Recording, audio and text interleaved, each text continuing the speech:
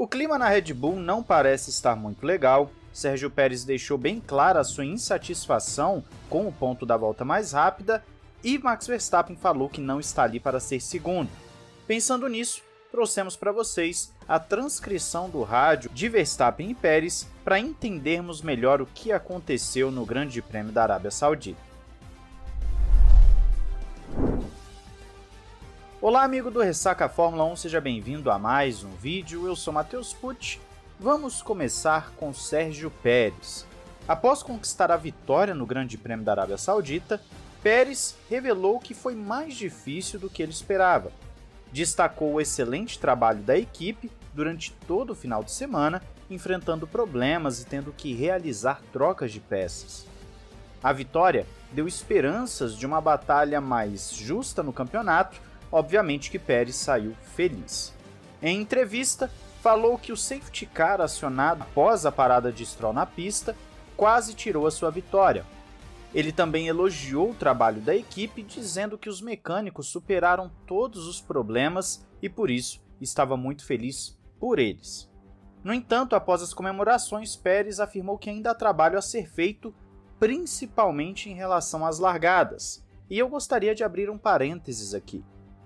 O tempo de reação de Pérez foi melhor que o de Alonso, só que a aceleração da Aston Martin foi tão absurda que o espanhol ultrapassou o mexicano logo em seguida, anulando a vantagem de Pérez com o tempo de reação. Fechando parênteses, após uma breve batalha com Alonso, Pérez conseguiu reassumir a ponta e prosseguir para a vitória. A vitória deu sim mais confiança ao Pérez, que espera brigar pelo título. Você confere na entrevista dele que ele diz que precisam continuar pressionando muito e é importante que foram um carro mais rápido hoje, e está muito satisfeito, até porque agora ele está apenas um ponto atrás de Verstappen. E esse um ponto é justamente por conta da volta mais rápida, e é agora que entra a transcrição do rádio. Conforme você vai conferir na sua tela, estou pegando no site Race Fans a transcrição do rádio. Lá você tem a transcrição a partir da volta 25, que é quando Verstappen assume a segunda posição, mas para nós aqui o que importa é a partir da volta 39, que é quando a equipe começa a falar para os dois pilotos o target, o alvo em termos de ritmo. Antes disso, eram informações normais, tempo de volta, alguns problemas do Verstappen ele reclamando com a equipe, Pérez também citando alguns problemas com a traseira, então rádios normais de corrida. Conforme você confere, na esquerda temos a conversa entre Verstappen e seu engenheiro e na direita Pérez e seu engenheiro. Verstappen é dito para fazer 33.0 e em seguida o engenheiro pergunta se ele teve mais algum feedback no problema de antes. Verstappen se limita a responder que sim, o problema ainda está lá. O engenheiro mais uma vez diz que eles estão mirando no 33.0 e Verstappen não fala nada. Pérez na mesma volta é dito também para ir para o 33.0, ou seja, a tática da equipe é de basicamente manter o ritmo para poder ganhar a corrida, fazer a dobradinha sem problemas, ainda mais que os dois carros corriam um risco de abandonar. Pérez acusa também um problema com o pedal de freio, mas confirma a informação do 33.0. Na volta 40, Lambiase, engenheiro do Verstappen, fala mais uma vez, Verstappen confirma 33.0, o alvo é 33.0 e Verstappen responde nada, enquanto o engenheiro de Pérez está falando de um possível debris na pista na curva 23 e que não havia nada de errado com o pedal de freio. Na volta 41 não tem rádio de Verstappen em seu engenheiro, mas tem do Pérez. O engenheiro de Pérez fala que ele precisa voltar para o 33.0, ou seja, 32.6 mais 0.4, Pérez pergunta se o Verstappen está fazendo o mesmo, e o engenheiro responde que a última volta do Verstappen foi 32.6. E aí o Pérez questiona, que isso apareceu na transmissão para todos nós, então por que você está me pedindo para fazer 33.0, já que o Verstappen está fazendo mais rápido? E o engenheiro responde que esse é o trabalho, está tudo muito bom, o target é 33.0. Na volta 42, tem basicamente uma fala do engenheiro do Pérez citando o tempo de volta do Verstappen, enquanto na 43, mais uma vez o engenheiro de Verstappen fala 33.0 e Verstappen não responde. Já na conversa entre Bird e Pérez, começa a ter uma leve, não vou dizer discussão, mas Pérez falando, isso não é necessário, e o engenheiro falando, faltam 8 voltas. Vamos lá, 33.0. E o Pérez pergunta, qual é a diferença? O Bird falou, é de 4.3 para o Verstappen. E o Pérez, então nós vamos pisar fundo agora? O Bird responde, você está livre para pisar, livre para pisar. Então, na volta 43, Pérez é dito que ele poderia pisar fundo. Ele já não tinha mais, então, essa marra do 33.0. Você vê que ele questiona o engenheiro e o engenheiro, então, sai do 33.0 para o ok, você está livre, faça o que você quiser. Na volta 45 tem basicamente uma conversa de gap entre os engenheiros e seus respectivos pilotos, e na 46 Verstappen pergunta qual é a volta mais rápida. O engenheiro responde, nós não estamos preocupados com isso no momento.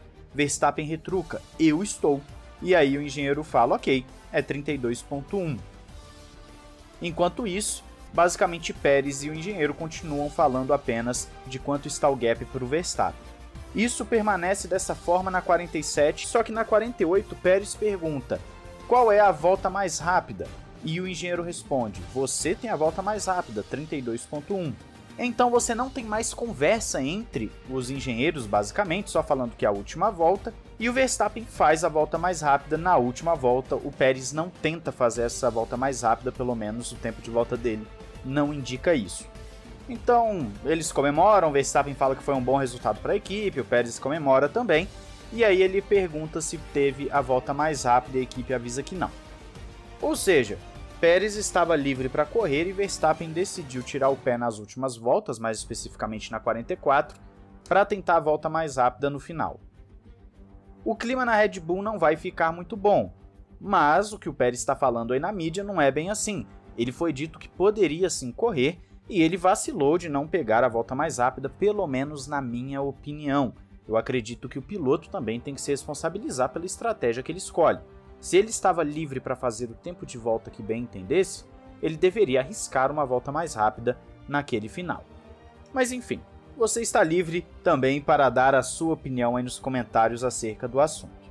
Mas e sobre Verstappen falar que não está ali para ser segundo colocado? Pois bem, após a corrida, o holandês expressou a sua frustração com o final de semana como um todo, apesar de ter conseguido o segundo posto na corrida. Ele teve que largar de 15º devido a um problema no sábado e teve sorte com o timing do safety car, que o ajudou a subir para a 4ª posição. Após a corrida, Verstappen admitiu estar lutando para esconder sua frustração, apesar da equipe ter conquistado 87 dos 88 pontos possíveis até agora. Verstappen falou que todos estão felizes, mas pessoalmente ele não estava, porque ele não está lá para ser segundo colocado. Também afirmou que não se importa em fazer uma corrida de recuperação, mas que é preocupante quando está lutando por um campeonato, especialmente quando a luta é apenas entre 2 carros, no caso ele e o companheiro de equipe. Então destacou a importância de ter 2 carros confiáveis a fim de manter a disputa pelo título em aberto. Na entrevista ao Viaplay após a corrida, Verstappen afirmou que estava focado em conseguir o ponto da volta mais rápida para limitar danos do que poderia ter sido um final de semana completamente diferente para ele, além de ter mais uma vez chamado a atenção da equipe com relação à confiabilidade. Ou seja, quando tem disputa de título, as amizades ficam à parte. Isso é muito normal, sabemos que na Red Bull as coisas não estão bem desde o ano passado, Verstappen não cedeu posição para o Pérez para ele poder conquistar o vice-campeonato, então as coisas não estão da melhor forma possível. Se você concorda ou discorda porque o Pérez ajudou em 2021, isso você deixa aí nos comentários. Fato é que se a Red Bull for mesmo dominar a temporada inteira, nós vamos torcer para que pelo menos tenhamos um campeonato entre os 2 carros, porque senão sabemos que Verstappen vai ganhar com muita antecedência e na verdade é o que eu acho mais provável. Pérez não deve conseguir acompanhar Verstappen ao longo de uma temporada, a não ser que Verstappen continue tendo problemas de confiabilidade.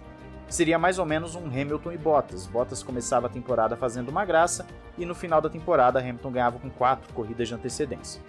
Então é isso, eu quero saber a sua opinião aí nos comentários, não esqueça de se inscrever e ativar o sininho para não perder nada, possivelmente teremos outro vídeo mais tarde. Um grande abraço, valeu e falou!